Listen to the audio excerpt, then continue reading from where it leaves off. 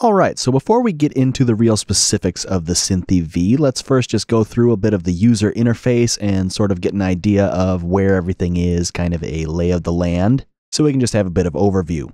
Now the Synthi V is laid out actually pretty simply. It does have a lot that you can look at, but it's all here for us to see, and really most of the control is going to take place without having to go too much further than here, at least as far as synthesis is concerned. If we look at the top, we have the Toolbar, and this is where we have our settings and things like that, like we saw before. You can go into the browser or find presets however we want to cycle through up here. We can also bring out the advanced options with this down arrow, which we'll come back to shortly. And there's also the Midi Assign, so we can assign any of these knobs to a Midi CC number if you have a controller. And if you just turn it, it will learn the one that you have selected. You can set the minimum, maximum, etc. And then you can save your configurations, import, export, so however you want to have your MIDI laid out, you can do that and set it like so. In the middle where the actual synth is, this is called the panel. And then at the bottom we have the lower toolbar, and you'll see a lot of helpful information down here. If we hover over any knob, you'll see in the bottom left a readout of whatever you're looking at. So if you need an extra description of what you're hovering over, you have both the value in the box to the right and a further description in the lower toolbar. So that's just helpful so you can get a better idea. And speaking of values, just clicking and dragging obviously to move knobs. You can also right click and drag to fine tune, or you can also control or command click to do that same fine tuning, and then you can double click to reset to a default value, and that's certainly helpful. Also on the lower toolbar, we can select a different way to use the pin matrix. Modern mode just transfers the signals exactly as they're written in the pin matrix, so theoretically perfect. But in reality, the Synthi didn't work exactly perfect. There were little quirks like crosstalk and signal loss between neighboring pins on rows and columns of the matrix, so you can simulate that with the vintage mode. You can also set the polyphony. Monophonic is obviously one note, but you can also have polyphony. So you can play more than one key at a time, or just have it be monophonic with one voice. You can also undo down here, make your changes, and you can look at the history of whatever it is. You can go back to whatever steps of undoing and redoing if you want to make any changes that you may have made while working. Then you can change the MIDI channel, and there's also a panic button. So if you have any hanging notes or anything like that, maybe too long of a decay, you can just hit the panic button and it'll cut off all sound from the synth. And then there's also a CPU monitor just to keep track of your resources in that sense. So at this point, pretty standard Arturia sort of stuff. Most of their synthesizers sort of have this user interface.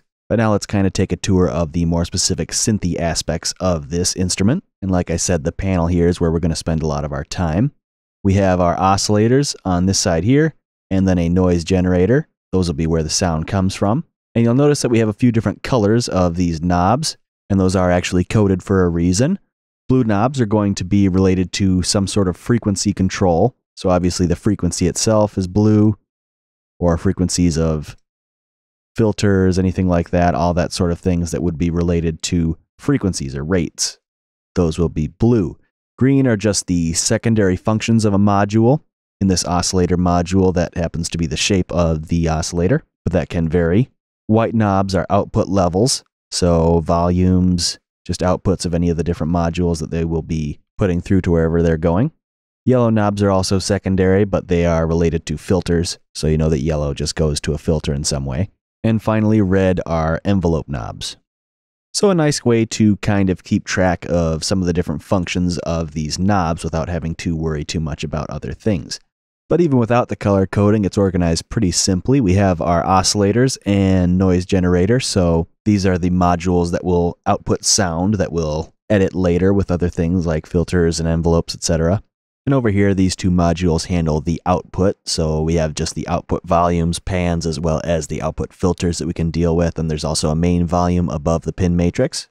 On the right side, we have filters, sample and hold, ring modulation, envelope shaper, reverberation range, and then also the joystick. And then all of these different sections can be put to use and linked to each other just by clicking and adding pins to the pin matrix in the middle here. So rather than doing things in a modular synth like you would take a patch wire from one module and put it into another, or whatever sort of thing like that. This is just a matter of finding what you're working with for sources or treatments, etc., into the inputs that would be found in the columns. So you're just linking the row and column, and it'll highlight which one you're dealing with for either. So it's a very powerful and simple way to do all that sort of routing.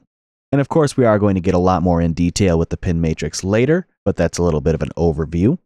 Down at the bottom of the panel, we have the keyboard. And obviously you can click around and just play notes there, but you can also do things like program, sequences, all that sort of deal. So it does give you some added functionality. Going into the advanced features, this is where we have things like functions, so we can click and add in certain movement that we can assign to parameters. The joystick gives us different destinations that we can link again, and then we can just move it around. And this is of course related to the joystick on the front panel. And then going back into the advanced features, the Modulations tab gives us another little matrix that we can deal with, linking control sources to other destinations. And effects are, of course, just an effects on the output of the synthesis to add that extra polish. So now we do have a nice overview over everything in the Synthi V. And as we move forward, we're going to get a better idea of how all of these different pieces kind of fit together and work in different ways in conjunction with each other. But it's just helpful to kind of get this first look at everything before getting too far into the nitty-gritty. But with that, we're ready to move on in the next video into the different modules of the Synthi V panel. So I will see you in the next video.